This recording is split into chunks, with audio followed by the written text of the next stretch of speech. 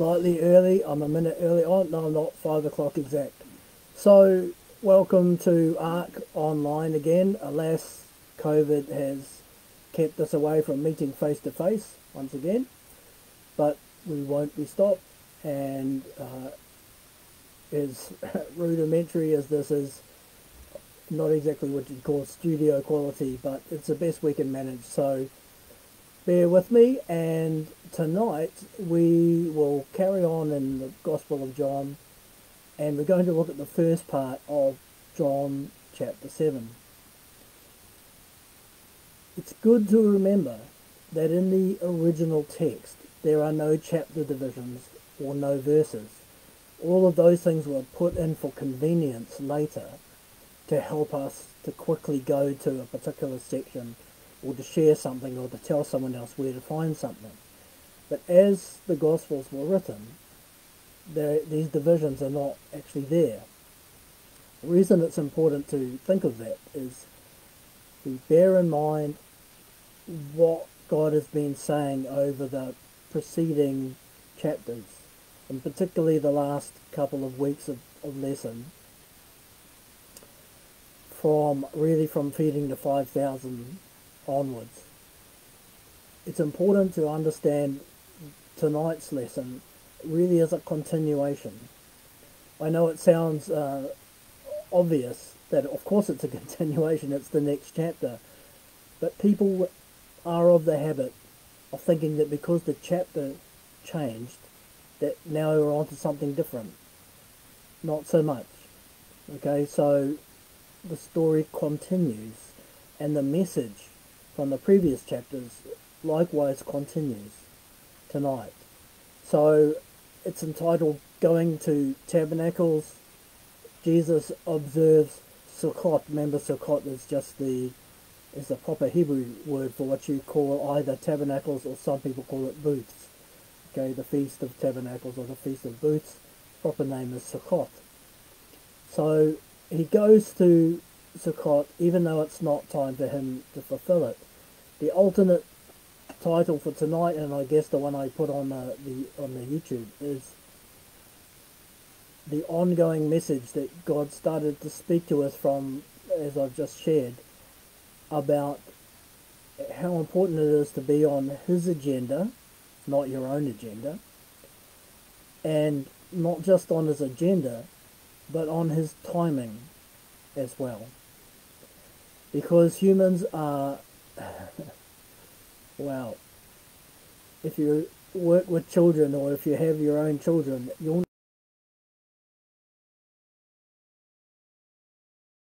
want, and when they want it now.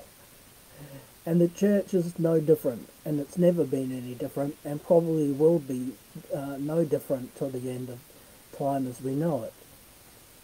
Humans do not understand how important it is to God that everything proceeds exactly as he has already spoken, at the proper time, in the proper order, because he has a lot more to contend with than just your life by itself, as if the other billions of people weren't there. You imagine what kind of juggling act it is for God to balance what you want with what everyone around you wants, and with what he wants, and to somehow show himself faithful, wise and true, the one and only and perfect God and King, answering your prayers. You get the idea now, but according to what is right, and when is right, and how it's right. Not just what we first thought of. I think it was last week we looked at the scripture, there is a way that seems right to a man, but it leads to death. We always think we know best. And we're very good at lecturing God. Keep an eye out for this when you're praying. Catch yourself telling God what he ought to do, as if he needed your advice. But we all do it, right? We get frustrated, so we do it. It's always good to remind ourselves that God doesn't actually need our counsel. It's we who need his counsel. So let's pray, and then we'll get stuck into it. It's not that long tonight, hopefully, by my standards, so we will pray and get right into it. Father, we thank you for your word. We thank you for Yeshua, Jesus, your Son, without whom we would not have the gospel, without whom we would not have hope of salvation, nor, Lord, would we have a high priest who understands what it is to be human, who understands our condition, to whom we can petition and appeal, who understands what our hearts feel and know, what we long for, and the struggles of our lives here in this world. So we thank you, Lord. We thank you that you promised that you yourself would be our teacher. So as we proceed, Lord, in John 7, I pray and ask that you would, by your Spirit, write into every mind and every heart that hears it, the things that you want them to know, the things that you need them to know. Lord, that you would transform us all by the truth, that you would transform us all by your word, so that we would fall into step with you, not be running ahead, nor be found lagging behind, but would be at your heel, following as every good sheep ought to follow the good shepherd. We pray in Jesus' name, knowing that you are able. Amen. Amen. So, John 7. As we go into this, it's important to note God's timing for us to arrive here. It's actually, you're aware of God's overall calendar for mankind, established in its type as the annual cycle of feasts for Israel. And those of you who've been around for a while will know by now that there are two main groups of feasts, those in the spring. Then there's a long pause during the summer, and then as autumn comes, or fall if you're American, then we get the autumn feasts, which are to do with the second coming. So Jesus has fulfilled completely all of the things that the spring holy days point to. So that begins with Passover and ends at Shavuot, which you know better as Pentecost. Okay, so all the many things in that period prescribed in the law for Israel to remember every year, Jesus has fulfilled everything to do with the spring. He has partly or begun to fulfill things to do with the autumn, particularly anything that requires a death. For instance, which we'll speak about in a second, Yom Kippur requires a scapegoat to die. So Jesus died once for all. So he's already done the dying as the sacrifice, even for the autumn holy days. He doesn't have to come back and be a sacrifice again. So we can say the spring holy days are completely fulfilled, which are to do with the first coming, and the autumn holy days have had a partial or the beginnings of fulfillment by his sacrifice, but they are far from fulfilled.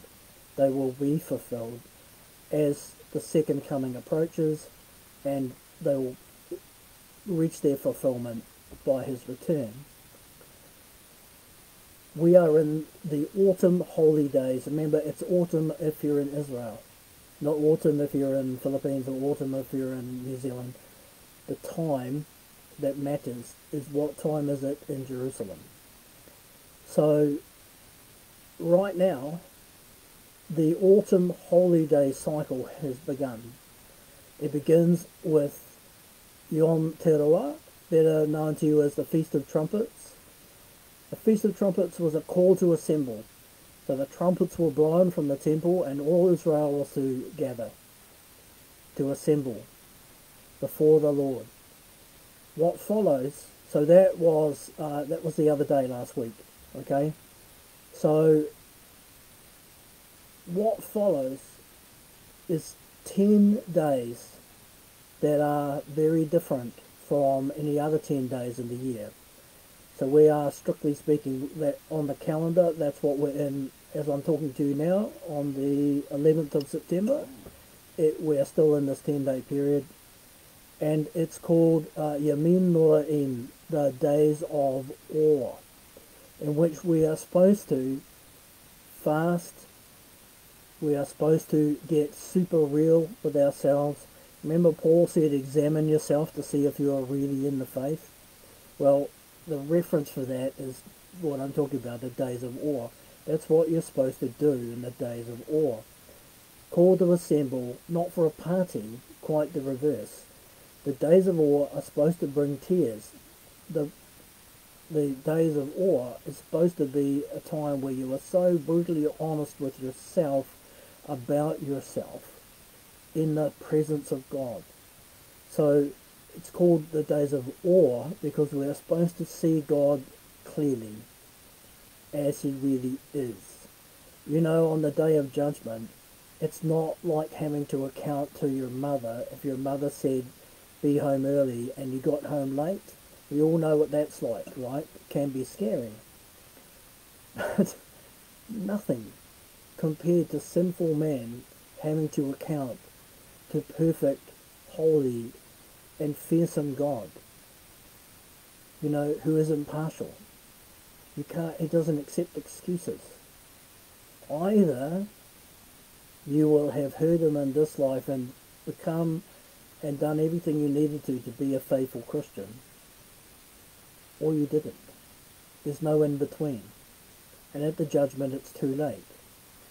So the days of awe are for appreciating that fact and then seeing ourselves in light of who he really is. Remember, Jesus is the Saviour, but he is echad with the Father. Actually, his whole character is identical to the Father's. So don't think Jesus doesn't get angry or that he won't judge. He does. It's only at the first coming the more merciful side of his character is revealed primarily. At the second coming, he doesn't come the same way, does he? This time he comes as the avenging king, one like the son of David, you know? So he comes as the warrior king like King David, to avenge, to rescue the remnant of his people, and to destroy his enemies. You do not want to be on the wrong side of Jesus, gentle Jesus, when he comes back. Okay? He and the Father are echad. So in this 10-day period, we are supposed to do a lot of soul searching. We are supposed to examine ourselves. This is purely between us and God, no one else. And we are to fix, as far as it's up to us, anything we find unsatisfactory. In other words, the sin we discover, the things we discover that our conscience is pricked by the Holy Spirit. You know, if you were suddenly before God today, would you be happy about it? If the answer is no, then that's what this time is for. It's so you have time to do something about it before you are in front of him. Because we will all be in front of him in the end. So at the end of the 10 days, everyone in Israel, which foreshadows everyone on the planet, because remember, God created these things for Israel to instruct the nations. We are supposed to learn from them. As Paul says, these things were given for our instruction. Okay, so it doesn't just apply to Israel. It specifically applied to them, but it tells us about God and how he will deal with mankind in general. So at the end of the 10 days comes a particular day, and that day is Yom Kippur. Yom Kippur, the Day of Atonement. The Day of Atonement is especially important. On the Day of Atonement, that is the day that the scapegoat is killed. Okay, it's a whole long teaching which we've done several times, so I'll just trust that you know it already, but the 2-second version is a couple of goats are selected. One of them is chosen by lot. That means by roll of the dice or whatever. So that's God choosing, not you. And then the high priest will lay his hands on the head of that goat and symbolically impart to it all the sins of the nation.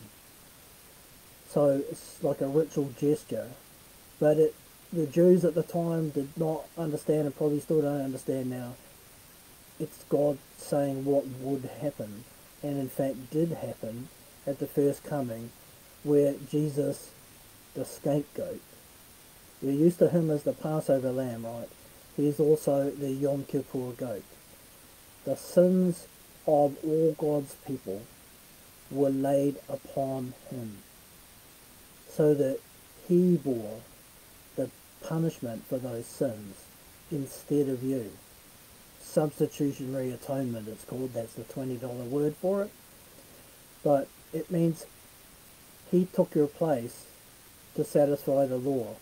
The law could not be cancelled. The law is never cancelled. It can only be satisfied. Having made the law, God himself keeps it. So he couldn't just change the law to suit you. The law has to be satisfied, and those parts of the law that you've broken that require your death, someone had to die. If not you, someone instead of you. Jesus of Nazareth instead of you. Okay? So the scapegoat dies at Yom Kippur. All those who have done what God asked in the 10 days, which is to repent, to get rid of sin as far as it's up to them, and return to his way. In the Old Testament version, so before Jesus comes, something interesting happens, right? If you have done that, if you have obeyed God about those days, your name was considered to be written in the book of life. So the Lamb's book of life is not a new invention in the New Testament. It's Old Testament as well.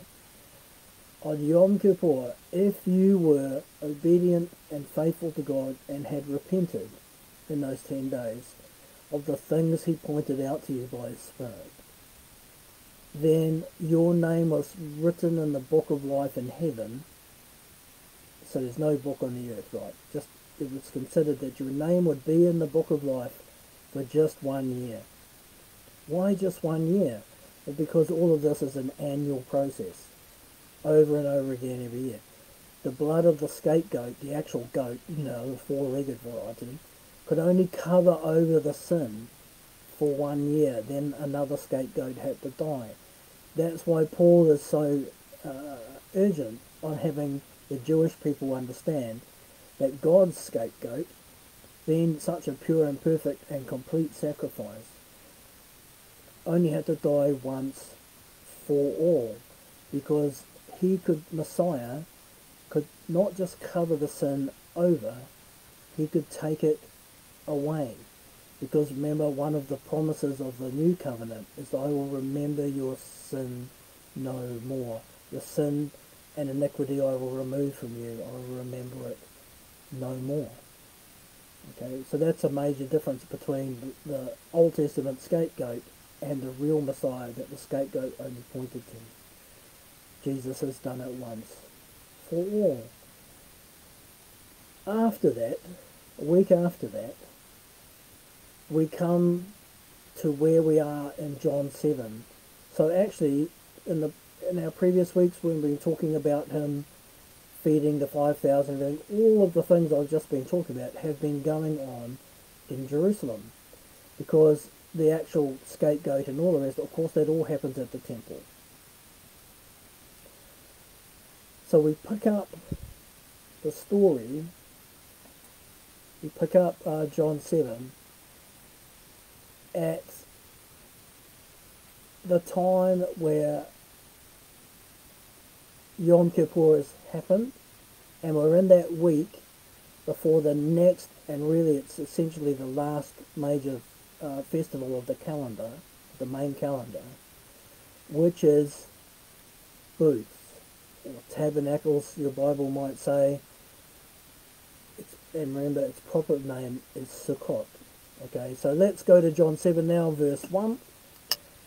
After this, so in other words, after the things we read about in chapter 6, Jesus went around in Galilee. He did not want to go about in Judea, because the Jewish leaders were there looking for a way to kill him.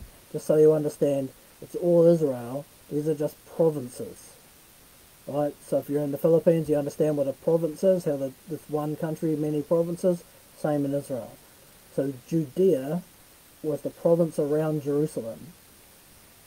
Galilee is to the north, around the Sea of Galilee. Okay, and because there was a a significant population of non-Jews there, brought in by the Roman Empire. That your Bible, you'll read about it, sometimes referred to as Galilee of the Gentiles. That's why it's still Israel, but it's called Galilee of the Gentiles because, unlike the rest of the country, if you were in Israel but you weren't Jewish, almost certainly that's where you lived, in Galilee. Okay? Back to the story. So he didn't want to go down south to Judea because the Jewish leaders there were looking for a way to kill him. But when the Jewish festival of tabernacles, or the Feast of Booths, Sukkot, was near, Jesus' brothers said to him, "Leave Galilee and go to Judea, so that your disciples there may see the works you do. No one who wants to be a public figure acts in secret. Since you are doing these things, show yourself to the world." For even his own brothers did not believe in him. Therefore Jesus told them, "My time is not yet here. For you, any time will do. The world cannot hate you, but it hates me, because I testify that its works are evil. You go to the festival. I am not going up to this festival, because my time has not yet fully come." After he said this, he stayed in Galilee. However, after his brothers had left for the festival, he went also, not publicly, but in secret. Now at the festival, the Jewish leaders were watching for Jesus and asking, "Where is he?" Among the crowds there was widespread whispering about him. Some said, "He is a good man." Others replied, "No, he deceives the people." But no one would say anything publicly about him for fear of the leaders. So that's only the section we're doing. So John 7, 1 to 13. So we're just going to look at the first bit about him not wanting to go into Judea and the things that follow from that. So as I mentioned, the first thing to remember is he didn't go to Galilee, he's already there. The loaves and the fishes miracle happens on the far side of the Sea of Galilee, in Galilee. Walking on the water to meet his disciples in the storm, remember we did that next? That's in the Sea of Galilee, so that's still in Galilee, right? So that's why, as I said at the beginning, John 7 really is a continuation of chapter 6. As chapter 6 closes and chapter 7 begins, we find Jesus still in Galilee from doing those things. This is immediately a continuation, okay? He's already up there. It says that his brothers make this challenge to him. You know, why don't you go down there and do those things, right? So one of the interesting things is, who are these brothers? It's actually slightly uncertain. So there's a couple of things to consider. Joseph and Mary are Jewish. Jewish families were big. This is 30 years later after Jesus is born. We don't really hear much about, specifically about how big, how many other children Joseph and Mary might have had. But most people tend to, I'd say it's like the tendency, is to assume that these brothers it talks about are biological brothers. Because it's, as I said, it's very unlikely that he doesn't have any. It's very unlikely that Joseph and Mary would stop with just Jesus. This would be very un-Jewish of them to not have a lot of children. The second thing is, if they're not actual brothers, like the biological brothers, then would we still call them brothers? Would we still call them that? So, obviously, you better find out what it is it actually say in the original text, alright? So in the Greek, because remember it's written in Greek, it uses this word adelphos. And that word can and generally does mean your actual sibling, your actual biological brother. But it's the same word that you would still use if you meant someone who was so connected to you, with whom you had so much connection, that they were as good as a brother to you. And the Christian church uses this idea to this very day. We have one Father. Remember, Jesus said, don't call anyone on earth your father. You have one Father, and he is in heaven. You were born again. So your biological dad is not your father if you're a Christian. The child he had, biologically, died if you're a Christian, and was born again as a child of God. So your dad is still your dad, but your father, from whom you gain your identity and your purpose and all the rest, and hopefully character traits as a new creation, is God in heaven, as a child of the Most High. So we all have only one Father if we're a Christian, hence we call each other adelphos, brother, or sister, as if you're a girl, you're a sister, not brother, right? The text doesn't tell us specifically whether the writer meant, whether John meant biological brothers or whether he meant brothers in the church sense. The only clue, and this is probably a big clue, as it says here in verse 5, even his own brothers did not believe in him. Right? So the ones challenging him to go down and show himself, go do some miracles down in Jerusalem, then people will, if you want to be a public figure, they say, go down and do the things you've been doing here.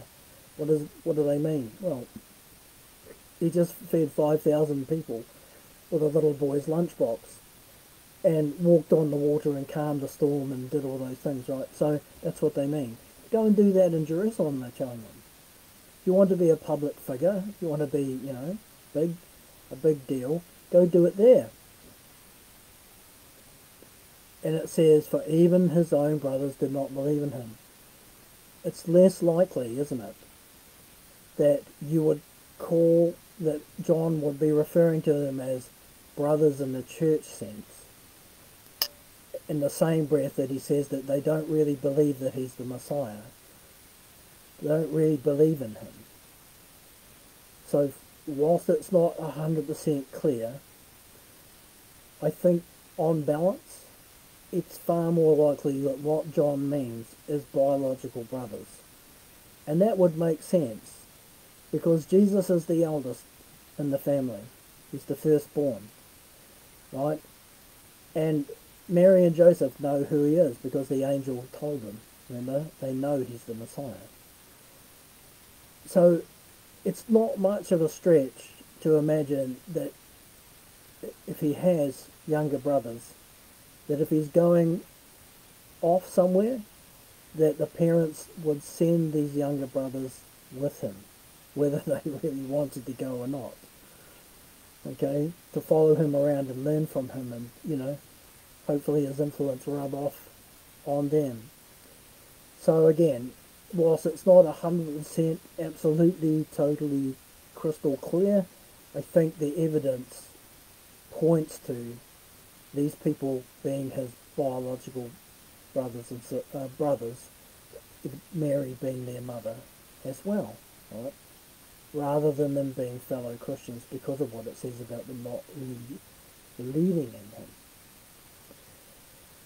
The one thing we can say for certain, though, is they know that it's tabernacles, Sukkot, and they're saying to him, you should be going down to Jerusalem. And he replies to them, you must go down. You guys must go. Off you go. That tells us they're Jewish, right? Beyond question, 100%, that they need to go because it's Sukkot tells us absolutely that they're Jewish, for sure, and that makes a big difference, as we'll see in a minute.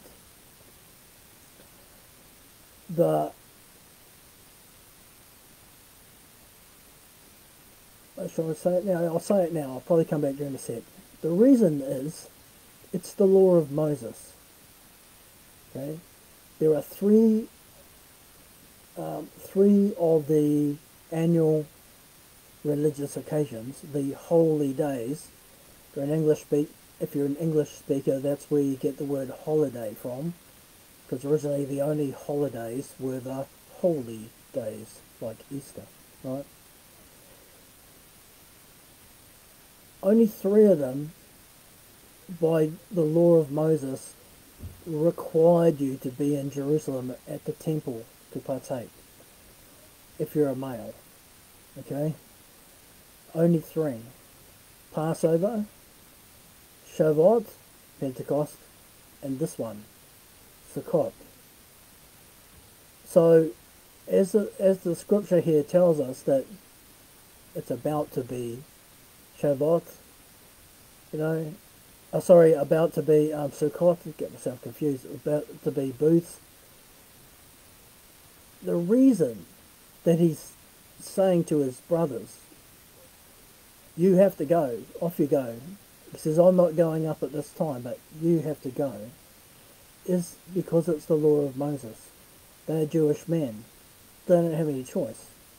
To not go, you needed a really, really good excuse, like you're on your deathbed or something.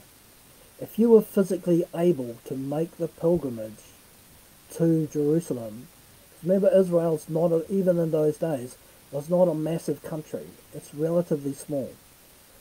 So you might have to walk for a few days, maybe a week, to get there, but unless you had a really impressive excuse, you must go. The whole male population would descend on Jerusalem.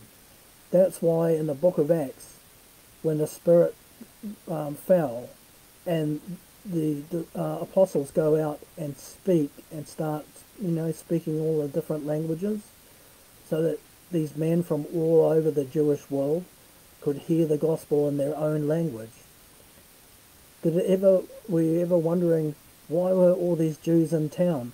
Why were there Jews from all over the empire with all these different languages? Why were they all in Jerusalem anyway? Well, now you know. Because Passover is one of those three pilgrim feasts. So if you're Jewish and you were in the land and you could walk or ride or in some way get there, you had to be there. That's why Jerusalem was packed with people, absolutely packed, because virtually the entire male population will be jammed into the city for that time, and Booths is no different. Let's look at what Jesus says to them. The brothers said to him, "Leave Galilee and go to Judea, so that your disciples there may see the works you do. No one who wants to become a public figure acts in secret. Since you are doing these things, show yourself to the world." So even his own brothers did not believe in him, as we were just saying. And Jesus says, my time has not yet come, and we'll pick that up again in a second. Okay. It's really common for people to think of the brothers as being a bit wicked. Sure, they don't really believe he's the Messiah, but if you read this in English, it kind of sounds as if they're daring him. As if they're saying, well, it's easy to show off up here in Galilee where no one important lives. It's easy to just, fool this crowd up here, all these country bumpkins or whatever. But if you really want to be great, you need to go to Judea. You need to go to Jerusalem and do it there. If you want to be a notable figure, if you want to be a rock star, You need to perform on the big stage. Is how they'd probably put it today, right? That's what people tend to think when they read this.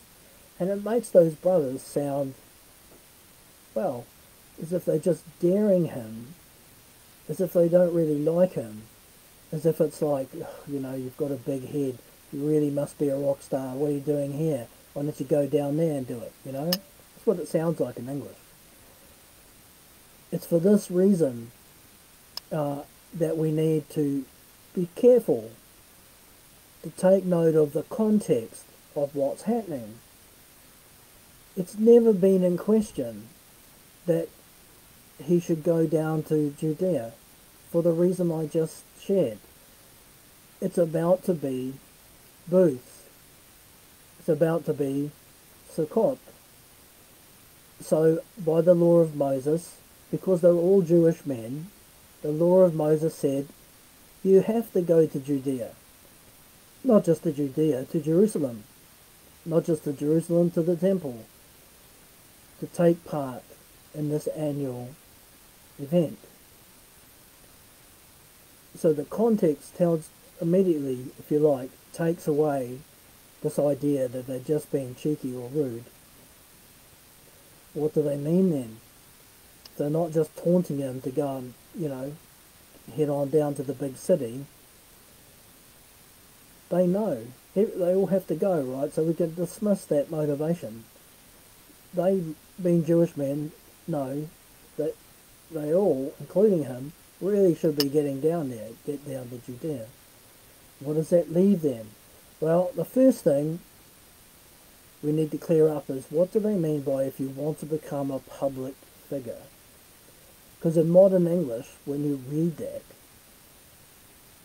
especially in modern culture, it's really easy to think they're saying, well, if you want to satisfy your ego, if you want to be, imagine like a modern musician who's got some success in the province, he plays to an audience of 50 most weeks, but his friends say, if you want to really be a star, you have to go and play on the big stage in the city. We could all understand that, right? So if you had a big ego and you just wanted to have a lot of fans and you wanted the crowd cheering you and it was all about your ego, then you'd say to that musician, well, you're not going to get that here in this small town. You need to go play on a big stage in the main city. That's how most people read this, as if his brothers are saying it in that kind of meaning to him. But we get rescued again by the language.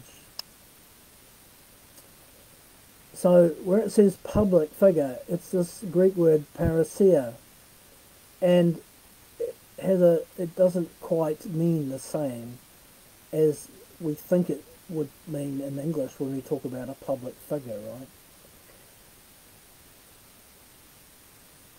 The word itself means to have a lasting impression, a testimony or a witness that leaves a deep and permanent and lasting impression.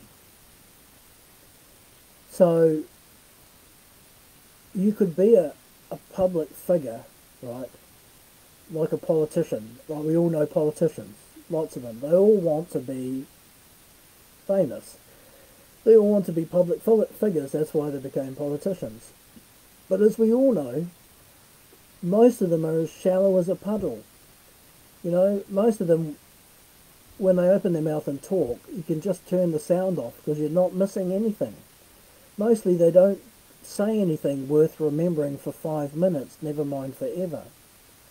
You can be a public figure, you can have a lot of fans without being parousia, without leaving a lasting, deep and permanent impression. Just by being shallow, even though you're popular, right?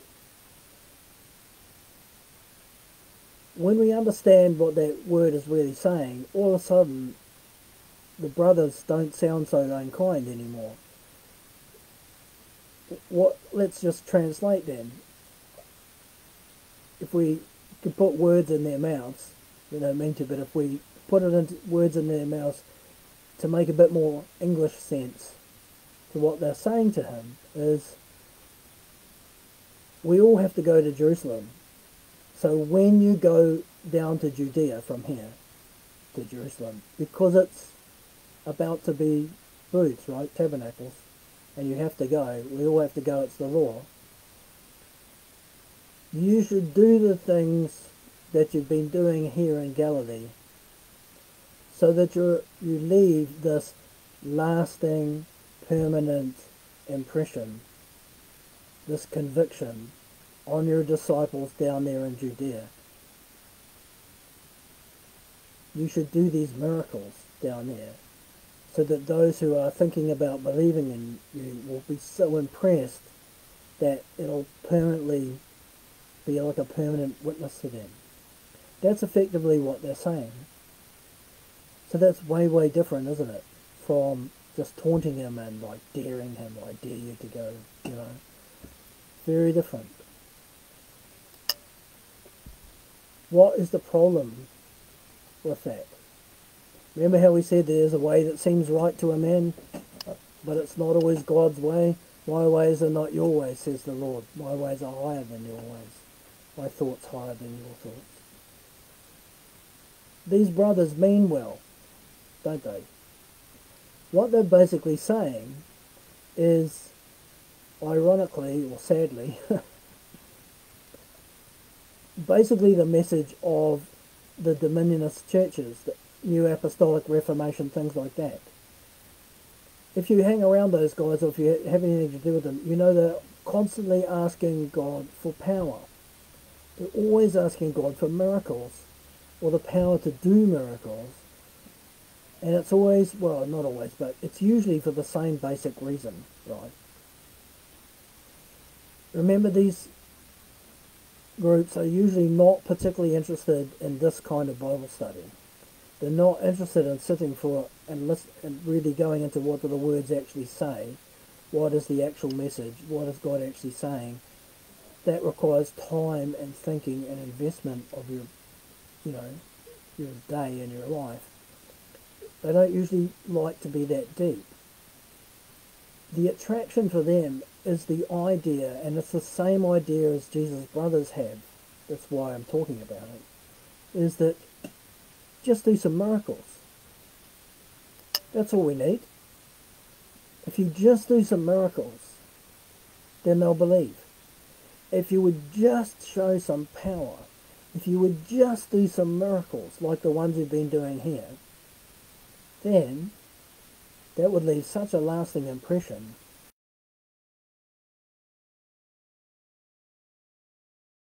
that they'll all believe.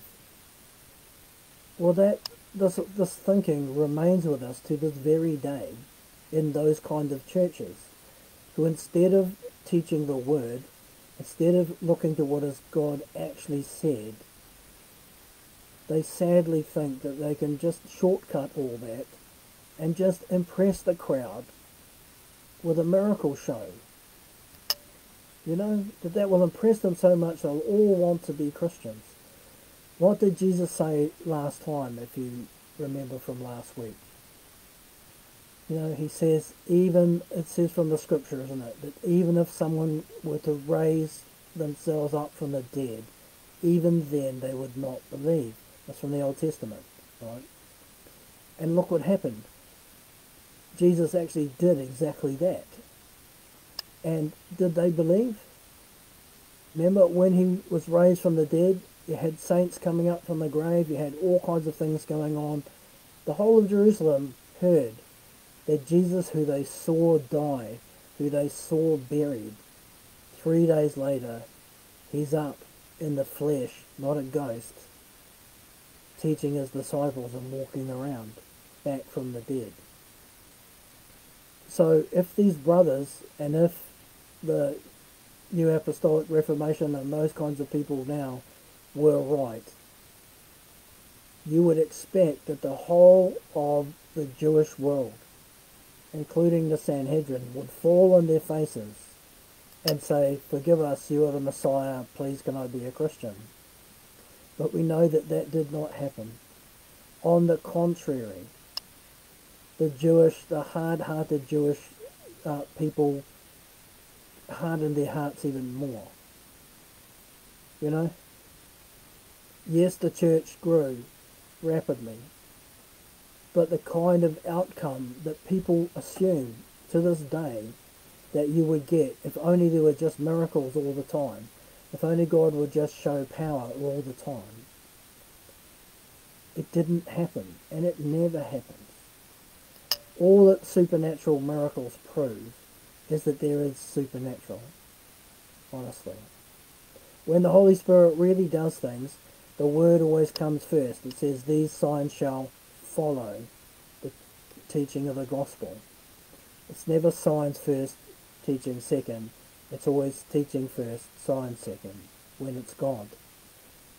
Not only this, Jesus warns us that when Antichrist comes, the false prophet will be given power to work real supernatural signs and wonders, but to support the deception. The signs and wonders will be in support of a false gospel that point people to the Antichrist. You see, signs and wonders in the last days are actually something to be concerned about, worried about. The only way you'll know if it's real, if it's the Holy Spirit or Antichrist, is if you hold it up to the only test that's reliable, which is the Word. So whatever way you go around it, you come back that you have to have the Word first. You have to have boring old teaching like this first. Otherwise you can never tell if the supernatural events, should something supernatural occur. And I've seen heaps of supernatural. Don't make the mistake of thinking that I am one of those cessationist people. I certainly am not. I've seen God move and I've seen Satan move. I've seen both in abundance. It's a big difference, but you can only tell it apart if you know God by His Word to know when it's Him. And when it isn't, when it doesn't line up, you know it's the enemy. Back to our John 7. These guys are just, they mean well, right? But that's what they're doing. They're giving Jesus the same message as people when they're praying in those kind of churches today, saying, oh Lord, give us power, give us miracles, give us signs, give us this and that, everything else. They're making the mistake of thinking that that by itself will cause people to want to be Christian. God says no. Jesus' Son says no. And history says no. It doesn't work like that. Not then, not now, and certainly not at the end, when supernatural signs will actually be a snare of Satan working for Antichrist and not for God. So be warned, be very, very careful. Don't chase after signs and wonders. Chase after the truth. It's those who love the truth who are saved, not those who have power. Okay? Now, let's move on. He says something really specific to them, right? He says in verse 6, therefore Jesus told them, my time is not yet here. For you any time will do. The world cannot hate you, it hates me, because I testify that its works are evil. So, remember how we started tonight, that we're in that cycle of autumn holy days, and they're in a particular order. And booths, tabernacles, which is what John 7 is saying is about to start, right, is at the end. It's the last one. So as the story is unfolding, it's not quite time, right? They've still got time to get down to Jerusalem. So it's a week between Yom Kippur and Booth. So Jesus is saying to them, it's not my time yet, right? So he's not saying that there won't be a time. He's saying that that time is not now. You're too early.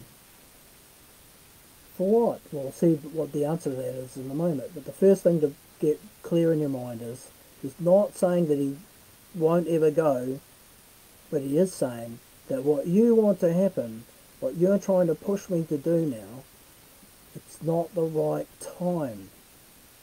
And this is the big theme for tonight, right?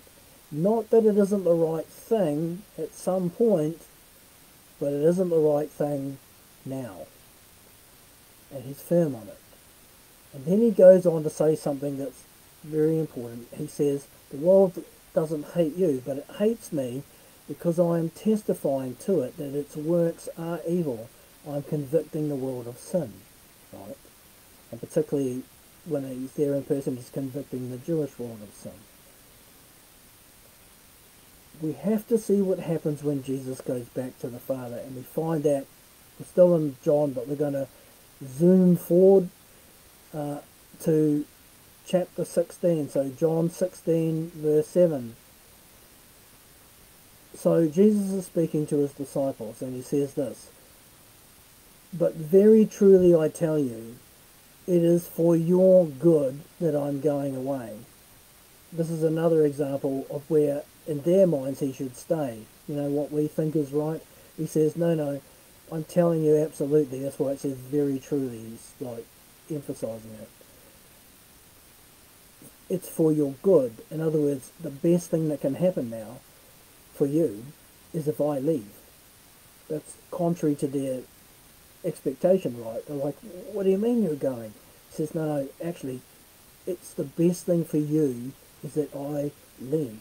Because he says, unless I go away, the advocate, the parakletos in Greek, will not come to you. But if I go, I will send him to you. So what Jesus is saying is, for what needs to happen next, you need the parakletos. It's a Greek word that is a little bit like, it means advocate, so a little bit like a lawyer. You know, it's a mixture between like a teacher and a lawyer. Someone who will advocate for you and, you know, work for your benefit. An advocate, right? And that advocate is the Holy Spirit. Okay? He's Ruach HaKodesh, the Spirit of holiness, the Spirit of truth. Right?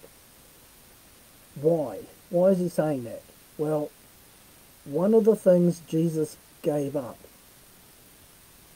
to come down and identify with us is God is what's called, the $20 word is omnipresent, meaning he can be everywhere at once. When Jesus took on bodily form, he can be in one place at a time. Jesus the Son we're talking about. He can be in one place at a time. Imagine if he had not ascended back to heaven and you wanted to go into your room and meet with him. You couldn't do it. Why? Well, he could only be in one place on earth at a time, in the flesh, right? He goes back to the Father, and there's lots of other reasons why it's a whole Bible study in itself, but just focusing on this one aspect for the minute. It's better for us that he went back, and the Spirit who is echad with him. Remember, Elohim, God, is the plural word. God is a trinity, 3 parts, 3 individuals who are identical in every meaningful way, right? So for us, having the Holy Spirit with us is for all purposes that matter in this world the same as having Jesus with us. He is like the ultimate ambassador. He's so identical to Jesus in every meaningful way that we lose nothing by having the Spirit rather than the Son for now, right? The difference is the Spirit can be everywhere at once. He can be talking to me, answering my prayer in Wellington, New Zealand, while he's in Manila, while he's in Bulacan, while he's in Osaka, or he's in Nairobi, or wherever you're listening from.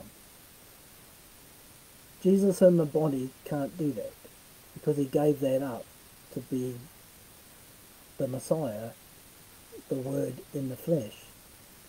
So it's better for us that he went away, back to the Father, to be seated at his right hand, and that the Spirit of God steps into his shoes, so to speak, steps into the role, so that he can be everywhere at once, hear everyone at once, answer everyone at once, act for God everywhere, in every situation, at once. I hope that makes sense. Should do. Then the next part that's so important, verse 8. When he comes, he will prove the world to be wrong about sin, righteousness, and judgment.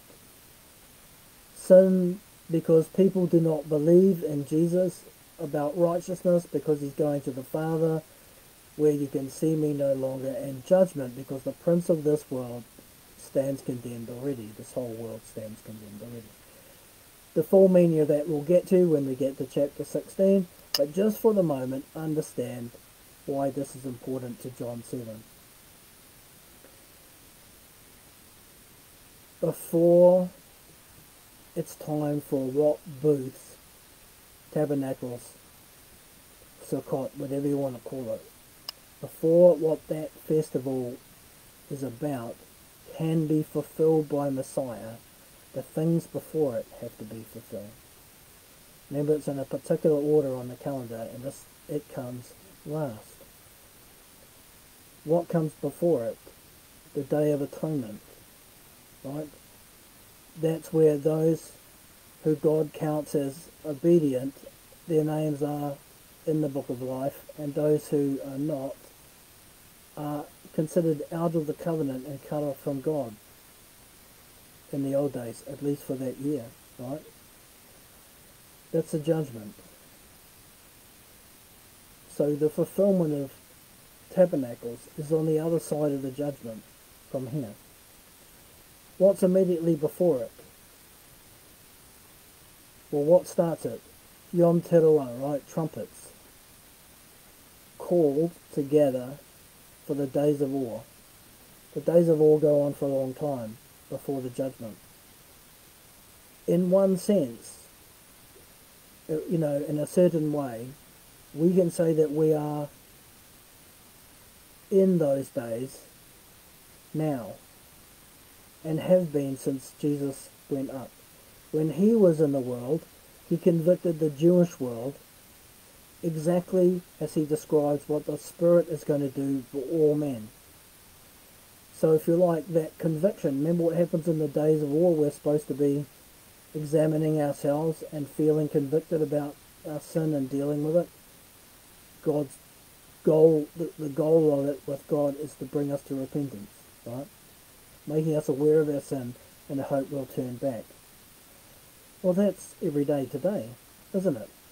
Anyone who has the Spirit of God, according to Jesus in John 16, should experience conviction of sin. So for your good, the Spirit will convict you of sin in your life. So don't ignore it. Deal with it. He'll convict you of righteousness. So he won't just tell you what's wrong, he'll tell you what's right. He won't show you just where you are, he'll show you where you ought to be. And judgment, meaning he will impress upon you that it matters, because a day will come when the days of war will be over, when the time for being inspected or being convicted in the hope that you'll repent, those days will run out, and it will suddenly be the Day of Atonement, where your name is either in the book of life or not.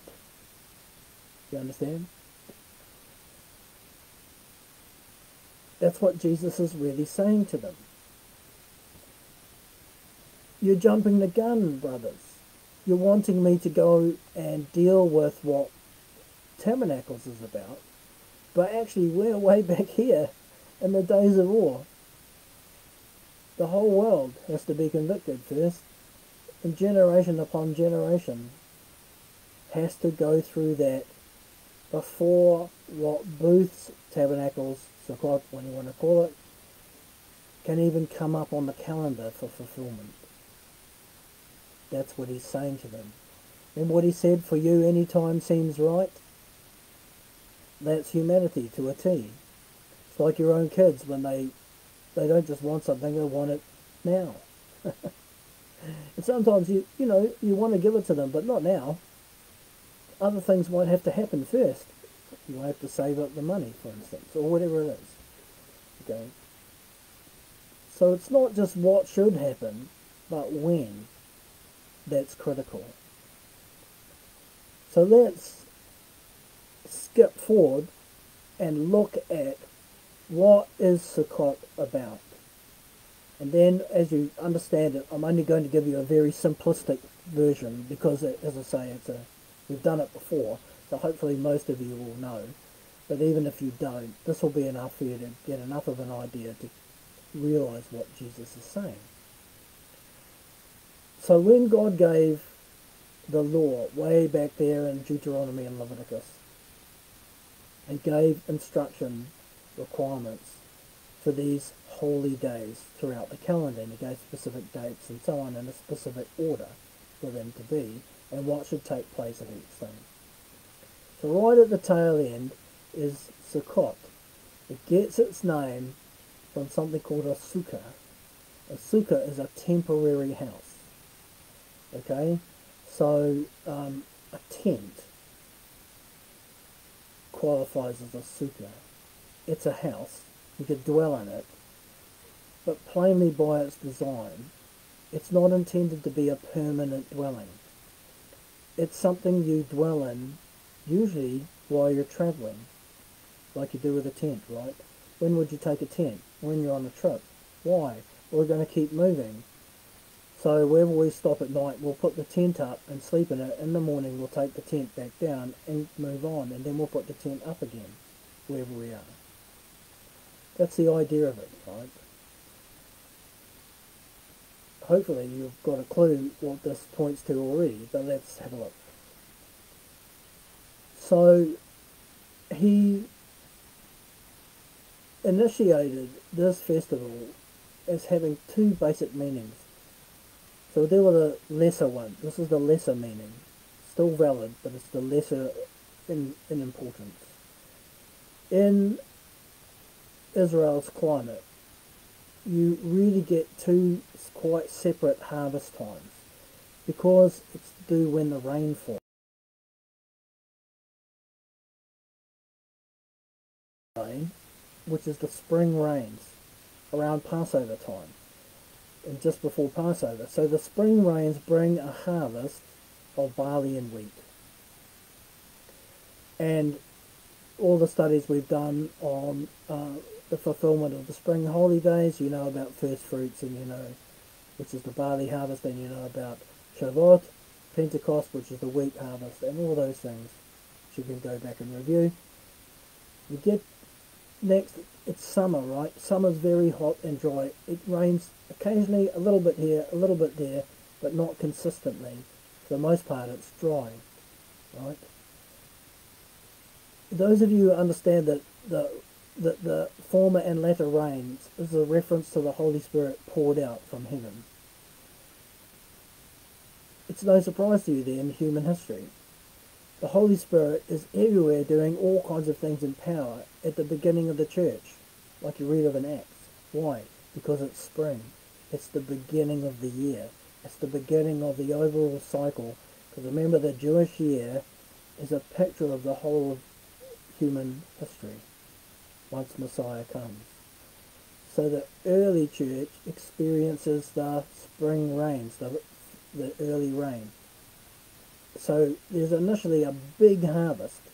So remember, in the first of those harvests is the barley.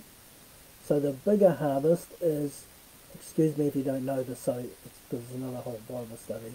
You know the barley harvest points of the Gentiles. So, surprise, surprise, whilst the church grows rapidly amongst Jews, it's nothing compared to how quickly it grows amongst Gentiles. Because the barley harvest comes first, right? Which points to the Gentiles, as I say. So in the first century or two or three of the church, the early season, the harvest is enormous. Christianity spreads like wildfire. There's nothing the Roman Empire does that's able to suppress it, and in the end the Roman Empire gives in and becomes Christian, and before you know it, most of the known world is Christian. It still is to this day, contrary to what people think. But then, the summer, it only rains now and again, not all the time, and not always in the same place. If you look at the history of the church, by the time you get to sort of the 4th and 5th centuries up to recent times, you get occasional outpourings of the Spirit, what people call revivals. Not always in the same place, and it doesn't last long. So the rain comes, the Holy Spirit poured out, in a certain place for a reasonably short time, and there's a mini harvest there.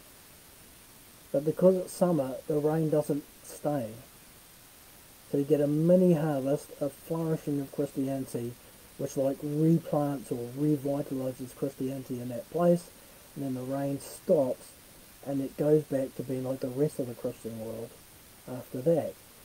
So that's why people who imagine that you can have revival that just goes on, that's contrary to Scripture and contrary to God's order of things.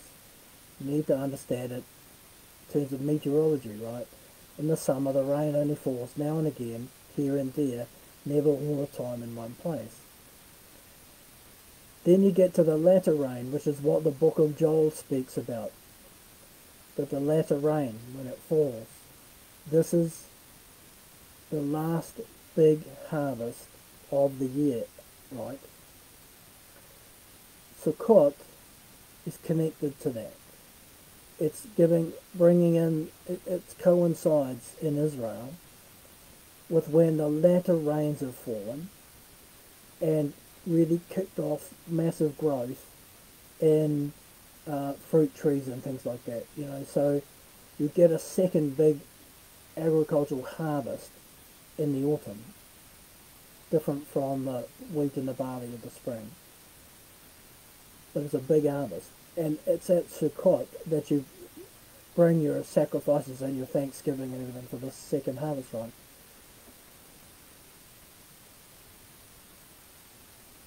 The second harvest is not primarily Gentile anymore. Now it's primarily Jewish. That's why the Gentile church grows massively at the beginning and slowly dies off. By the time Sukkot comes for fulfillment, by the time the latter rains fall, it's falling mainly on the Jews, which means the Gentile church is finished. The time of the Gentiles, as it talks about, is about done. There's some reason to believe there may be some overlap, so we might see some part of it, but it's not primarily for us. The latter rains are primarily for the Jewish, the unsaved Jewish people. It's to bring them to repentance. Remember, the Holy Spirit poured out. If people think about it as signs and wonders and power, right? What did Jesus say? When the Spirit comes, He'll convict the world of sin, righteousness, and judgment. So the Holy Spirit poured out on the Jewish nation in power is primarily to bring them to repentance, to Christ. It's a very scary time, you know, really super scary, the time of Jacob's trouble. But it's also the time of the two witnesses who can call down any curse they like on God's enemies, which you'll find this in the book of Revelation, right? And they have that power by the Holy Spirit poured out at that time, the latter rain. My point being, everything Sukkot is about the very end, which is mostly Jewish. So the harvest part of this festival It's to do with the last big harvest in the cycle, which is the remnant of Jacob, the Jews. God does not forget his covenant. Even though they rejected him at the beginning, he satisfies his own promise in the end. Okay? So if you're a Gentile church looking for the latter rain, you've got problems, haven't you? He may send you revival, he may send the Holy Spirit to you, but not in the way that Joel is talking about. That is to do with Jerusalem, that's to do with saving the Jews at the end. Okay? But that's its lesser meaning. Its bigger meaning, it's related, okay, but this is its primary meaning. And this is what they'll teach the kids, right? When it's time for Sukkot, which goes on for 10 days, I think it is. I have to remind myself now, I've forgotten. But every family, every Jewish family, is required every year at this time to build a sukkah, one of these temporary houses. And it's specified that you have to build it out of 4 different kinds of plant, kind of tree, okay? The one that Christians are most familiar with, and especially Western Christians are most familiar with, is something called a lulav. A lulav is a kind of palm tree. So you take these palm branches and they form one of the 4 types of tree to build this little hut, you know, a little temporary dwelling, like a little cabin or a little hut, right? You must use these 4 different types, and each of the different types means something in Midrash, but just now we're going to talk about the lulav, the palm branches. At the temple, what do they do at Sukkot? They dance around singing Hosanna, Hosanna, which means Hoshna, Lord save us, right? Lord save us, Lord save us. And that's what they've got in their hands. They're waving lulav, palm branches, right? Does that sound familiar to you? It should do. That's what they were doing when Jesus rode on the donkey into Jerusalem at Passover. They were doing at Passover what you're supposed to do at Sukkot. It's the same thing we've just been talking about. They were not prepared to wait. They were impatient. They were like the brothers. They were like NAR people today, Dominionists today. Well, you're the Messiah. Bring in the kingdom.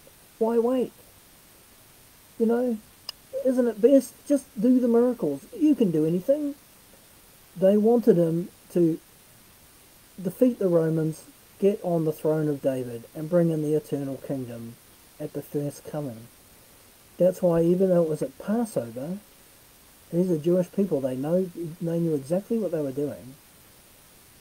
There they are, as he rode into the city, doing what might sound random when you read it, right? It's not random at all. It's from Sukkot, Tabernacles, the other end of the year. And its meaning is summarized like this. They are yelling at him, fulfill tabernacles, even though it's Passover. That's what they're saying to him. Don't wait. What did Jesus say to his brothers? Any time seems right to you. You know? You want to ignore the order that God has made plain. You're so impatient. You won't wait. You don't care about all the other people who would never enter the kingdom if I do it now. That's what it amounts to. You just want it for you now. You don't really care about your neighbour, do you? You're not ready to wait. You're not ready for God's will to unfold God's way in God's time. You just want it now. You want the kingdom now. That's why, you know, you might have picked up I'm not impressed with Dominionists and not impressed at all with NAR people and things like that, because they don't understand how uncaring they are. They don't understand how completely selfish and uncaring and unloving they really are. If they really cared about their neighbour as God requires, they would say, Lord, your will, your way, in your time, for the sake of that person that I don't even know, that if it all happened too quickly, that they could not be reached in time or made ready in time, they'd be lost. Because it's about more than me. It's about more than my family, more than my church, more than my country, more than my generation. You know, it's about every living soul that you can save before there's no one left to save. Your time, your way, your agenda, Lord. Everyone has to build a sukkah, every family, for the whole week. They take their meals in it, and they have Bible study every day in it. There's a prescribed series of Bible studies that the fathers will teach the children, because this is all to remind them annually, so that they never forget what this is about. And the hub of the story is that how God brought them out of Egypt. So the Passover story, right? How he brought them out. But he didn't bring them straight into the promised land. For 40 years in the wilderness, he led them. And in that time, he gave them the law. He gave them bread every day. He gave them water from the rock, etc., etc., etc. Right? That's your Christian life, in case you don't know that. The book of Exodus teaches us about being Christians here. You left Egypt already when you were saved initially, but you're not yet in the kingdom. God had to teach you his law about himself, what his requirements are. He has to change you. The old creation cannot enter the kingdom. The old creation has to be killed off by the cross and replaced with a new creation that knows how to live in the kingdom. He has to make the bride ready for the wedding. So you don't immediately leap from Satan's kingdom to heaven. First there's a wilderness to cross. And in that wilderness, he made them live in Sukkot. Why? Why would you live in a temporary house?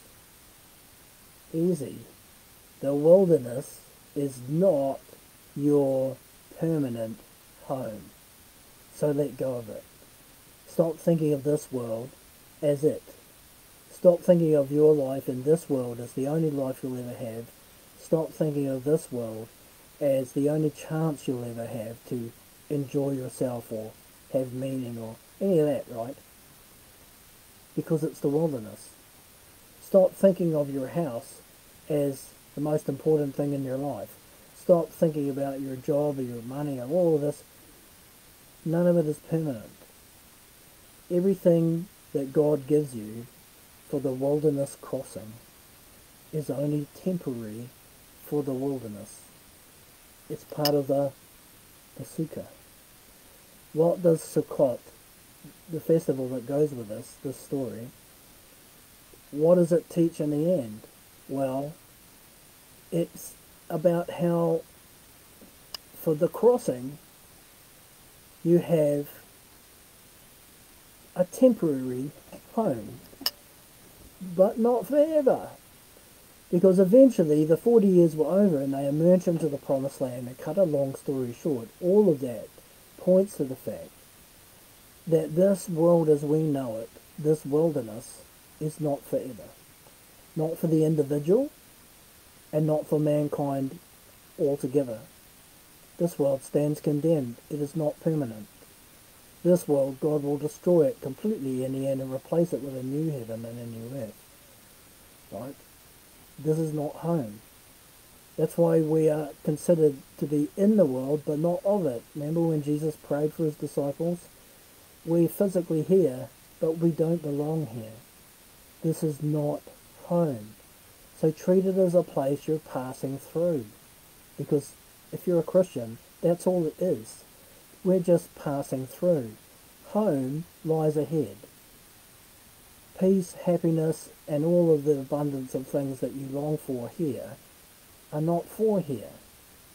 They're for home. Here is the wilderness. We're not supposed to get comfortable here. That's why God allows this world to be harsh to us, so that we don't get comfortable and sit down and think that this is it. You know? What good would it be if the Israelites all sat down in the middle of the desert and said, this'll do, we'll just live here? They just die, right? We are the same. That's why the scripture says those who persevere will be saved. Those who keep walking. Why? Because those who are saved walk out the other side. They don't sit down in the wilderness and think, this will do. That's what backsliders do. You know, that's what backsliding is. That's when you say, I'll just live in this world. Never mind. I know it's better in the next world, but I can't be bothered walking. I'll just be happy with this world. You can't be happy with this world. This is the wilderness. Remember? It's barren, it's dusty, it's dry, it's full of poisonous snakes and scorpions. You know? It's as simple as that. On the last day of the week, the last scripture that a Jewish dad will share before the process is over, he'll hold the Word of God in his hand, and he'll gather his sons particularly, but usually the whole family, and he'll place one hand on the sukkah and holding the Word of God in the other hand, and he quotes from Isaiah 40, Yeshayahu Hanavi, Isaiah the prophet, right? And at the beginning, remember, you make these things, you go and cut the branches and you weave this thing together, this hut, right? So at the beginning of the week, it's all green and leafy.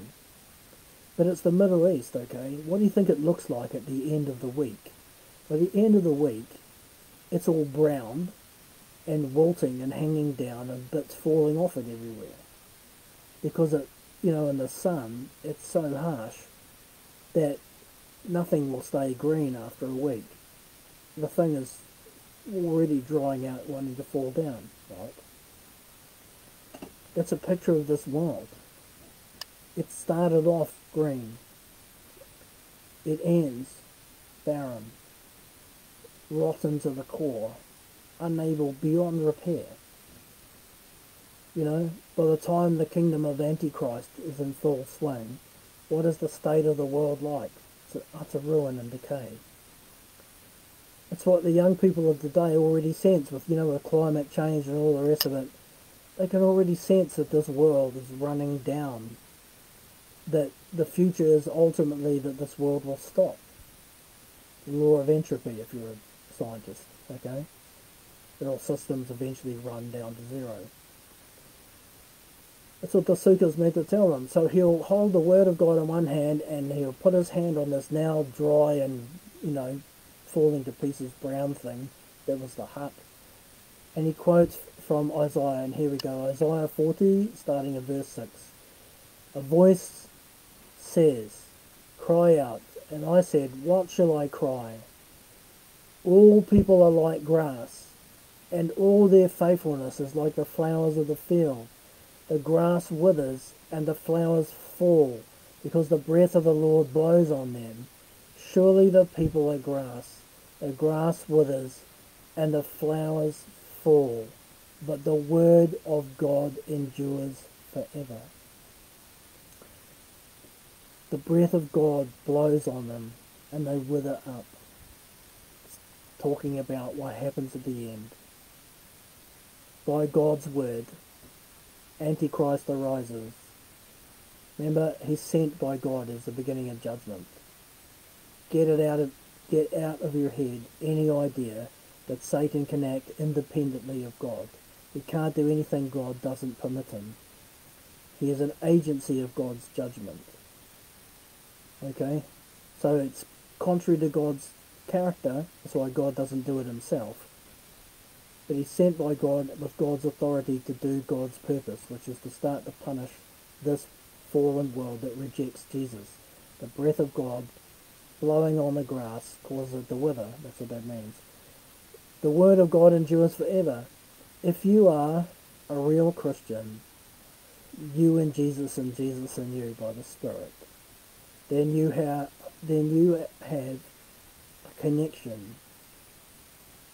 You are not the Messiah, you're not the Word in the flesh, but you're part of his body.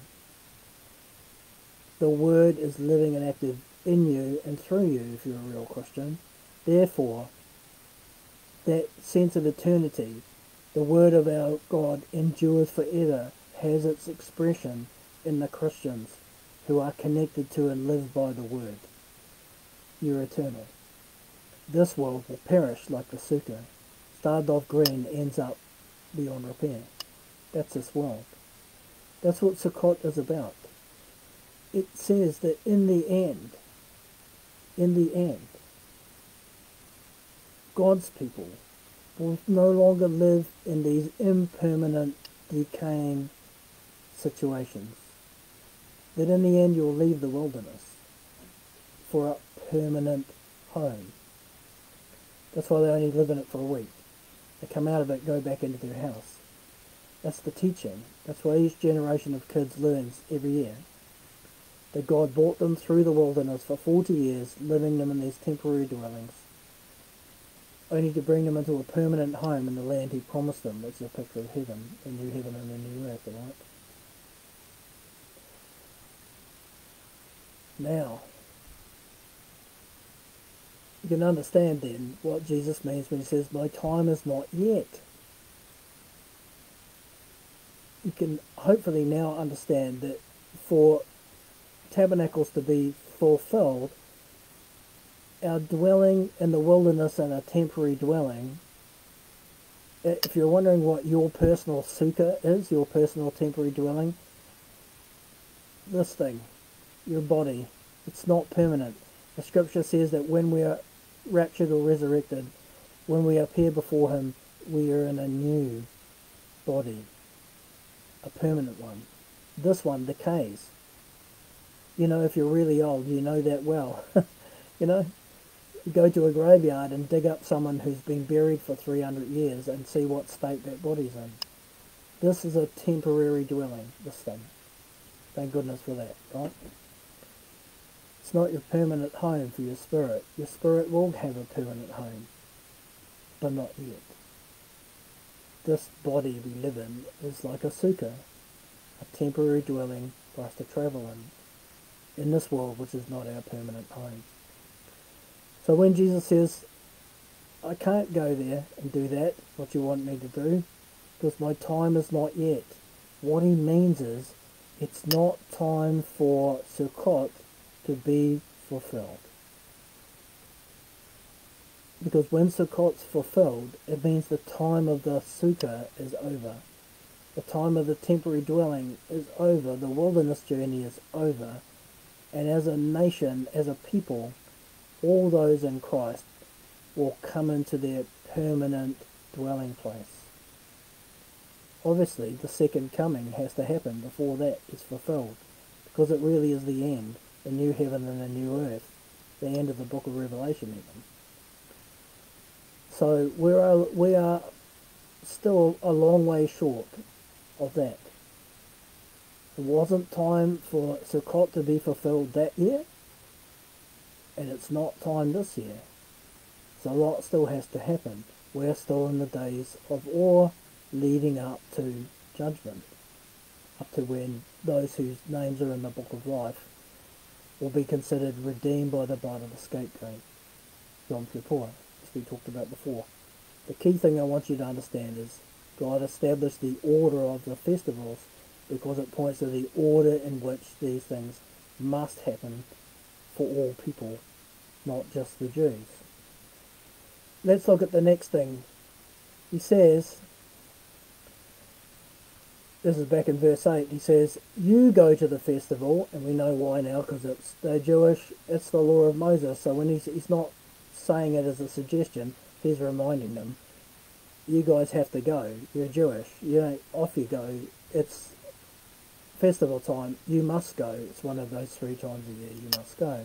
So as you go to the festival, I am not going up to this festival because my time is not yet fully come.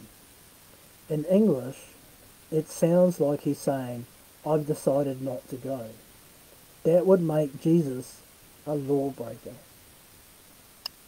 If that's the interpretation, that would make Jesus saying to his brothers, I'm the Messiah, but I'm not going to keep God's law. Remember, the context is so important. Every Jewish male must attend. So the first thing you know, Jesus is without blemish, without spot, without sin, which means he cannot possibly mean that. What does he mean then? By mean that, I mean he cannot possibly be saying, I just decided not to go. That would be in direct disobedience of the law of Moses. So he can't mean that. So what does he mean? Well, a little bit of Jewishness for you, which we'll explain. Here's that scripture. I'm going to go to, if you're got your Bibles out, you can get to the prophet Micah, or Micah if you prefer, it's Micah actually. Micah 4, verse 1. We'll come to that in a second, right? It's to do with the end. So, the first thing to understand is where does, to go there, he has to go to Jerusalem and he has to go to the temple, right? The actual festival happens at the temple in Jerusalem. He says something specific though. He says, I am not going up to this festival. What does that mean? Why does he say going up? But it's not random, okay? It's very important. It's a very Jewish thing, and it has meaning. So he says, I am not going up to the festival. My time has not yet fully come. So the temple site, you know there's no temple there at the moment, right? There's just the Dome of the Rock, Al-Aqsa Mosque.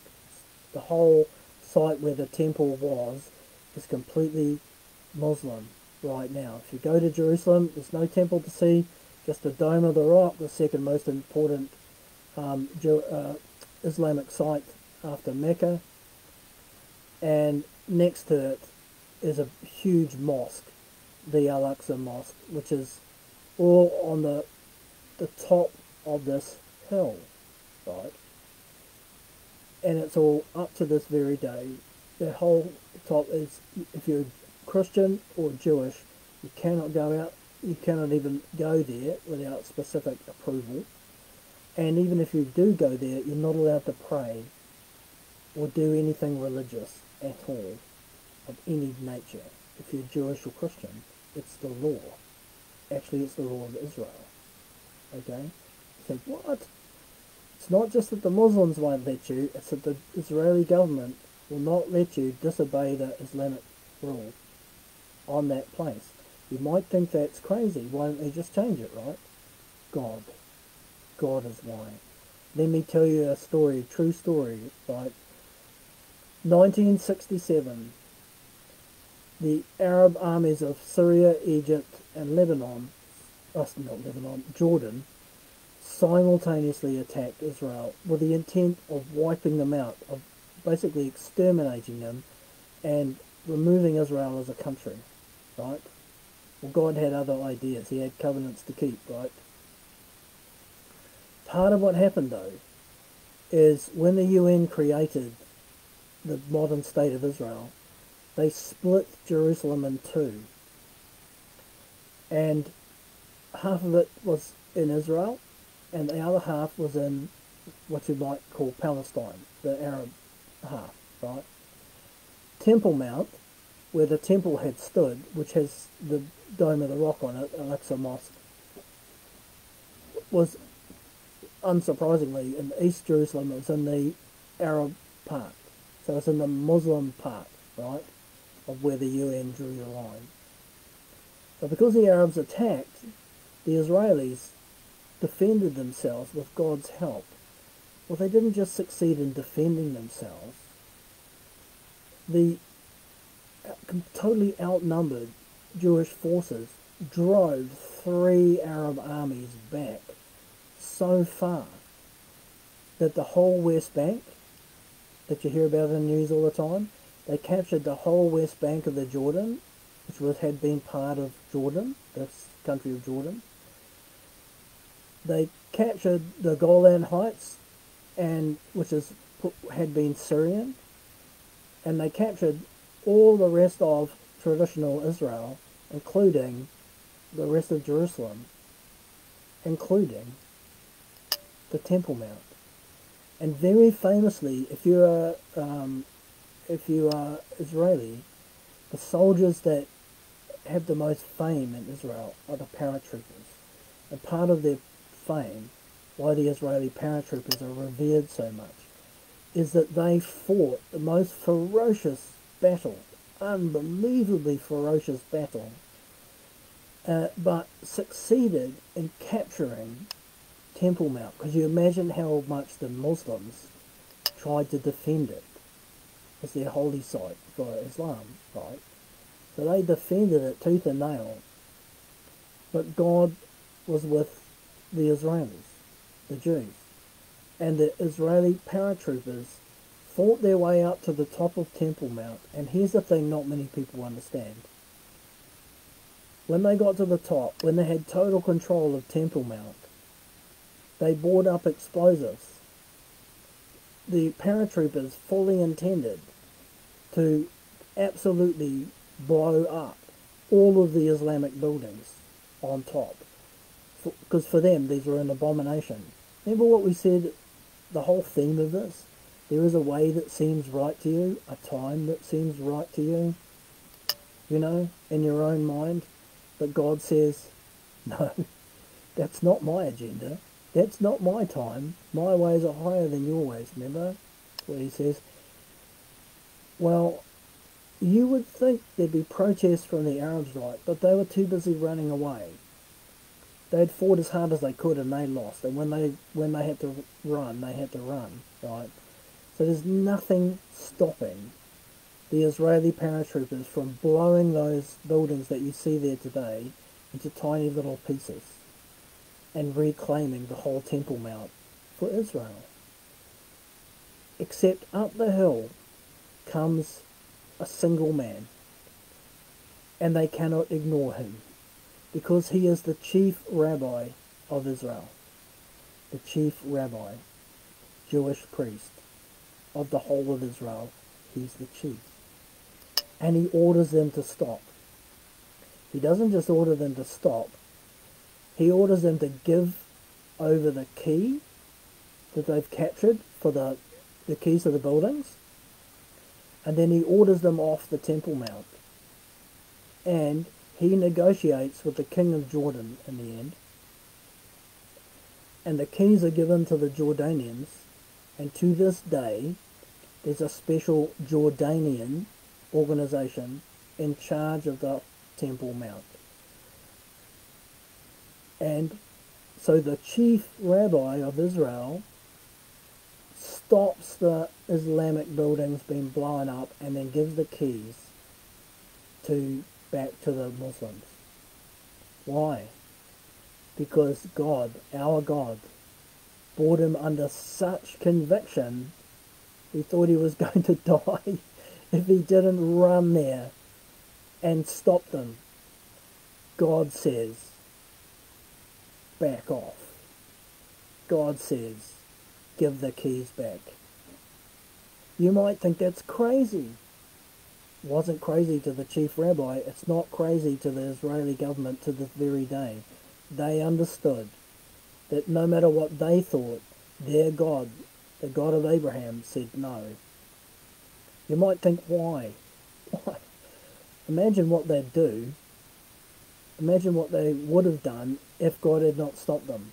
They would have leveled that place, right?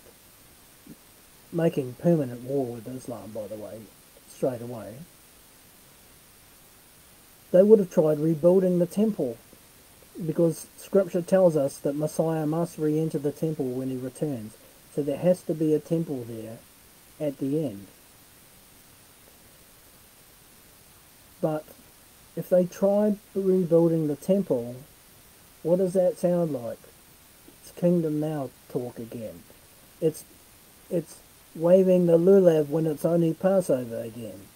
It's go and do some miracles here, then, then they will believe you. It's taking shortcuts. It's ignoring what else God has said has to happen. It's trying to jump straight to the end and to force God's hand into bringing about the kingdom before he's finished, before he's fulfilled everything he's already spoken through the prophets. And just as importantly, before he's dealt with every living soul to give them their chance before that happens. Because once there is a temple there, it's Antichrist who will come and rule from it first. He sets up an abomination that causes desolation in it. And he takes over control of the world, ruling a worldwide church from it. Because remember, the site is holy to Jews, Christians and Muslims. Between Jews, Christians and Muslims, only 16% of the world's population do not fall into one of those three categories. So if you rule from the site that represents the three largest religions in the world, you know, in what is their holy place to them, it's how you get to be head of the worldwide church. Where else would you rule from? So there will be a temple, but Scripture tells us the first one to rule from it, attempt to rule the world from it, will be Antichrist. Okay? Does God want to accelerate that ahead of time? No, of course not. So he sent the chief rabbi to stop them blowing it up, because it acts like a giant handbrake. As long as those Islamic buildings are on top of Temple Mount, they can't build the temple. So long as there's no temple, Antichrist can't come. Can he? You understand? Not until God's ready. Everything has to be ready. Everything has to be prepared. Everything has to be in its place.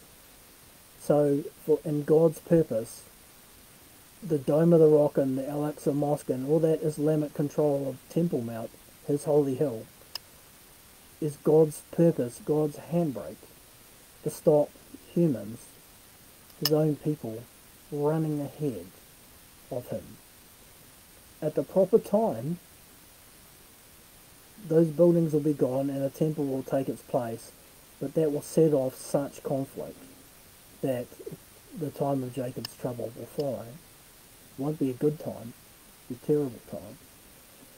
Not until God's ready, you understand?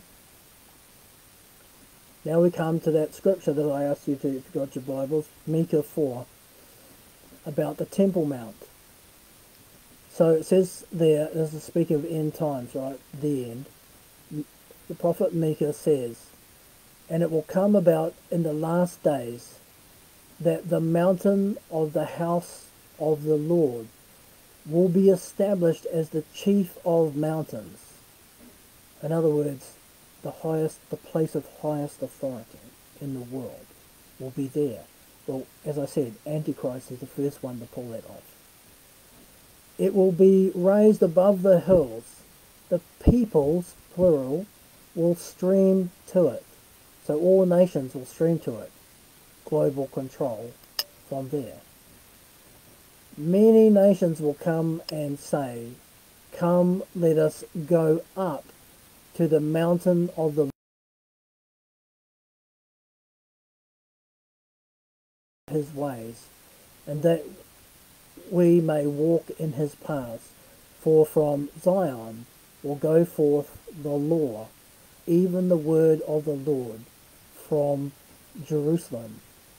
So yes, in the end, though Antichrist tries to rule the world from it first, when Jesus comes back, where does he come back? Jerusalem. Where does he go? Into the temple. Why?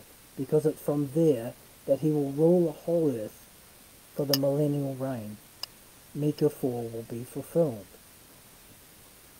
It says, "Come, let us go up." Go up. This is a very Jewish thing.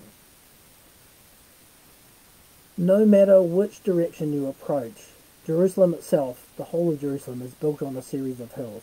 Temple Mount is the dominant one that had the temple on it. So when the temple was standing, it didn't matter from which direction you approached, you could see the temple on the hill. From any direction you approached Jerusalem, you could see the temple up there on the hill. They call it a mountain.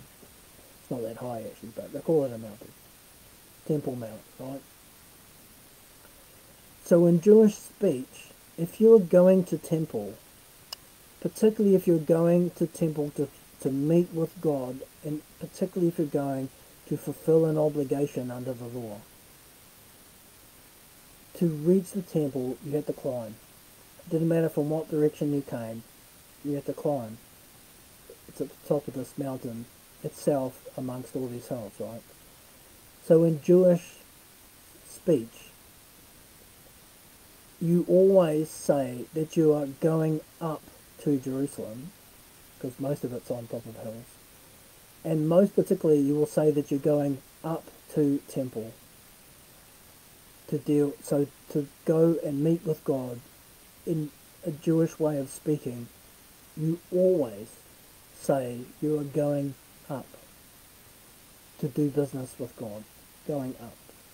This is the same language Jesus is using. He says, because it's not yet my time is not fully here, and it says fully here, that's really significant. He's saying, I am the Messiah, I'm starting to do things, I'm starting to tick off the list, but my time is not fully finished, so I'm not up to Sukkot yet, nor will I be for a long time. That's what he's saying by it's not fully here. It means that things have begun, but we're not at the end, and Sukkot is the end. He says, for that reason I am not going up to this festival. That's the meaning, that what we were just talking about, is the context of his choice of words. He isn't just a man. Every Jewish man must attend. But he's more than that. He's Messiah.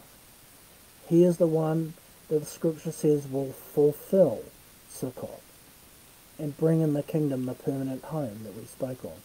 So it would be no longer living in a kind of temporary existence in temporary bodies, etc.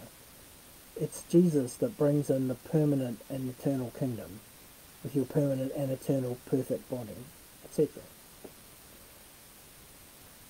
If he goes up to Sukkot, the Jewish way of understanding that would, in his identity as Messiah, means he's going up to fulfill his obligations under the law as Messiah at Sukkot. It's a Jewish way, it's his Jewish way of saying it's not his time to go and fulfill it as Messiah. So when he says, I'm not going up, he doesn't mean he's not going. He's not going as Messiah. It's probably confusing. I'm really trying to think how to explain it. This is a very Jewish thing. So his particular choice of words tells you he's got his Messiah identity on. Remember, the scripture talks about him two ways that sound the same but they're different. Son of God, Son of Man. Whatever the second word is, tells you what he's identifying with. If it talks about him as the Son of God, it means he's acting in reflection of his Father. If it talks about him as Son of Man, it means he's identifying with us. He's acting, reflecting us, right? Bearing that in mind, what this business of him saying, I'm not going up to this festival, he's speaking as the Son of God, as Messiah. That's why he's not lying when he says to his brothers, I'm not going, but then he goes. He wasn't lying to them. He's speaking as Messiah, saying it's not my time to go up to Sukkot to fulfill my obligation under the law as Messiah. It's not time for that. But he is going as Jesus the Son of Man, a Jewish man. He's still obligated under the law to go. So he goes. Does that make sense? I hope so. It's a bit of a tricky thing to get your head around if you're not used to Jewish things, but anyway. It says here in verse 10, picking up from what we just said, however, after his brothers had left for the festival, which remember they had no choice, they had to go, he went also, not publicly, but in secret. Not publicly, but in secret. Now, that gives you the idea in English that he kind of snuck in like some secret agent, wearing a disguise or something like that. But we know that's not true from what we'll do next time. He's teaching in the temple. He's actually openly there, right? He's not hiding. So this business in secret doesn't mean what it seems to say in English, as if he is like he's snuck into town and he's hiding in the shadows and wearing a disguise or something, right? The rest of John 7 tells you the opposite of that. He's not hiding. What does it mean then? You know, he says here, not publicly, but in secret. Well, we have to go to the Greek again. It said, the word is phaneros. He went not phaneros, meaning, and that Greek word means manifestly, obviously. Remember, we're still talking about him as Messiah. He's still speaking. This whole section of Scripture is still pointing to his identity as Messiah. But rather, this word kryptos. Kryptos is the mean to keep something covered over, to keep it hidden. In English, actually, it's really simple, but I know it's not always easy to see it in English, but once you look at the Greek, it's easy. What this means is, his identity as Messiah, when he went, he didn't manifestly appear the Messiah. He didn't, because he's not going to fulfill it, right? He can't go to this Festival of Tabernacles as Messiah to fulfill it, because it's not time. He can only go as a Jewish man. He can't go identifying with God. He can only go identifying with us, meeting his obligations under his Father's law for every Jewish man to attend. So his identity as Messiah, he does not manifest. He keeps it hidden. He goes just as a Jewish man, a rabbi at least, but he doesn't do any of the things that Messiah has to do to fulfill Sukkot. That he is, in fact, the one who's going to fulfill it in the end, he keeps hidden. That's what that means. So he hasn't lied to his brothers. In English, you would say, he says to his brothers, I am the Messiah, but it's not time for that to be fulfilled, so I can't go there as Messiah. I'll just go as a Jewish man, because we all have to go. It's the law. You understand? I hope so. I hope so, because we wouldn't want anyone thinking that he was lying to his brothers, because he didn't do that. Last little bit, just to finish off. Verse 11. Now at the festival, the Jewish leaders were watching for Jesus and asking, where is he? Where is he? Among the crowds there was widespread whispering about him. Some said, he's a good man. Others said, no, he deceives people. But no one would say anything publicly about him for fear of the leaders. Okay, what's this is about? Well, it's pretty simple, really. The leaders, they know you can't be in Israel and not hear about the miracles. You can't be in Israel and not hear about what he's teaching. Some of the Pharisees, some of the Sanhedrin already believe that he's the Son of God. Nicodemus and the ones, right? So when you think of the Sanhedrin as being against him, it's not universal. There are believers amongst the Sanhedrin already. And those who are against him, even they will have doubt about their position. They've been hotly against him, right? They'll be doubting. There'll be a little bit of worry. What if he is? What if it is him? Well, just like those Jews with their palm branches in their hands at Passover, under the Roman rule, under everything that they remember before them, before the Romans had been the Greeks, it's been a long, long time since Israel was really ruled securely, safely and permanently by anybody Jewish. Not really since the time of King David had they known real prosperity and power as a nation, a Jewish nation. It's their own fault, of course. All the things that went wrong is because of their own sin and rebellion. So it's nothing to do with any shortfall of God, only of themselves. However, even the Sanhedrin, right, deep down, what do they want? They want the kingdom. What do they want? They want David on his throne. Again, all the promises made to the patriarchs, all the promises made through the prophets. They are actually desperate for the Romans to be gone, desperate for Israel to be great again, and so on, right? So that's why it says here, they understand. No one understands the meaning of Sukkot better than the Pharisees. You have to understand the Pharisees were experts in the law. That's why God chose one of them to be Paul. You don't get an amateur. The Pharisees were the experts in the law. Nobody understood what Sukkot really meant better than the Pharisees, right? So the Jewish leadership dominated by the Pharisees. They're aware that it's tabernacles. They're aware that that is all about the coming kingdom. They know what it points to and what it means. If there's even the tiniest doubt in their mind that this Jewish man, Jesus, Yeshua, what if he's really the Messiah? Deep down, they're all hoping that he'll turn up and fulfill it. Because if he is the Messiah, they're just like the brothers. What if he turns up and fulfills it? That'll be the kingdom.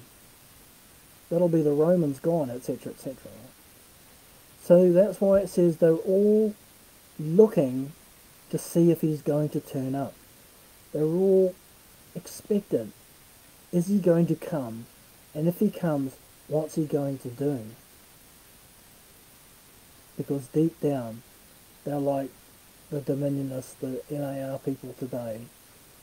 They don't really care about God's timetable or agenda. They just want the kingdom now. They're not prepared to wait. They just want it now. Right? That's really what that means. So the whole of the Jewish nation, remember, virtually every Jewish male in the whole land is there in Jerusalem, because it's a pilgrim feast, right? They all heard about him. Where is he? Has anyone seen him? Is he here? Is he going to do it? Is it him? Is he the one? But no one wants to be seen taking absolute sides. When it says no one spoke publicly, it's that same word that the brothers used, parousia, which means to be so convincing, so certain, as to leave a lasting and permanent impression, a lasting and permanent witness. No one wanted to commit, in other words, it's probably how we would put it today. Why? Because it wasn't God's time for that. So as we'll see next time, he does turn up because he's a Jewish man, identifying with us. Jesus, the Son of Man, has to turn up to obey his Father's law. He didn't break any laws, remember? Of course he was coming. Of course he had to do that. He just didn't turn up as Messiah. He just didn't turn up as the one who will, in the end, fulfill Sukkot, fulfill the law that Sukkot is about. He'll do that, but not yet. Not then. Not in the 3rd of September. 3rd of October, sorry. 3rd of October is the beginning of Sukkot this year, 2021. So, if it's this year that the kingdom comes, that's when he should start to fulfill it, on the 3rd of October. But it won't be. Why? Because Antichrist hasn't come first. Because there's no temple yet on Temple Mount. And a massive list of other things. So my point is this. We must get rid of all this impatience. Things we think God should do. We should stop lecturing God what we think he ought to do and be asking him, Lord, what are you doing? Take me with you. your agenda, your timing, your order of events, so that as many as are saved as could possibly have been saved, not people lost because I wasn't ready to wait enough time for them to be bought as well. God wants as many saved as possible. He will take all the time he needs so that no one is left behind that didn't need to be, that no one is lost that didn't need to be. Do you understand? Bring your petitions, bring your sincere requests, but like Jesus, where he says, nevertheless your will and not mine be done, understand what that means. It's not that your prayer is wrong. It's not that what you're seeking is wrong or evil. In fact, it may well be what God wants for you and for mankind in the end. But like the wilderness that we have to cross first, all these things have other things that have to happen first on the way. On the way. God is not a sloppy builder. You know, he builds a brick at a time and he makes sure that brick is in properly before he puts another one. The house he builds endures forever. You know that? Satan can't knock it down. What God builds endures forever. So I guess that's our theme. In your personal prayer, in your corporate prayer and witness as a church, do your best to learn God's order, what has to happen first, second and third. Accept that he knows you want the kingdom now, and he would do it if it wouldn't destroy people he wants to save. He won't break his testimony. He won't be found to have lied. He won't leave anything out that he said has to happen first. Okay? That won't change. Nothing will change that. So settle down. Okay? That's my message to you. Settle down. Don't be in a hurry to force God's hand. You're wasting your time. When it's time, nothing can stop it. When it is time, for each step, nothing, not Satan and everything that serves him, has the slightest prayer of stopping God doing it. Okay? So when it's time, rest assured, all these things will come to pass. Because there's nothing in creation that can stop the Creator from doing as he pleases. But the flip side is also true. The creation cannot force the Creator to do anything he's not ready to do or isn't right to do in his own eyes, on his own agenda. Okay? And the faster we get used to that, the better. The faster we say, teach me your will, Lord, that I may walk in it. Give me your heart that I might share it. Give me the right burden and expectation for today so that I'm walking with you, not running ahead of you and not dragging my feet behind you either. Everything according to his word, according to his order of things, according to his timetable, not a minute late, and certainly not a minute early, because he is perfect and he does everything perfectly for our good. Well, that's it from me for tonight, so shalom, there's the camera there. Shalom, blessings in Jesus for the week ahead. Probably there's an announcement on Monday what will happen to the levels, but I guess we're not holding our breath. Probably next week we'll be in the same situation. We'll have to be online again, but who knows? God surprises sometimes. Let's see. In the meantime, please take all these things to heart. Study it. Those of you on the email group, you can print this out and share it with people. Otherwise, it's on Facebook. You can read it from there.